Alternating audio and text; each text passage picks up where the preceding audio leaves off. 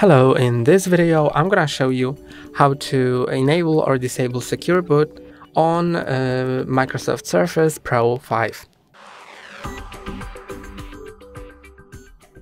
To enable or disable Secure Boot, you need to be in the BIOS, also called UEFI. And if you don't know how to enter the UEFI, you can find the video on our channel on how to enter BIOS on Microsoft Surface Pro 5. When that's done, click on Security, and in Security you will see Secure Boot. Then click on Change Configuration, and now you can set Secure Boot to Microsoft only, Microsoft and third-party CA, or none.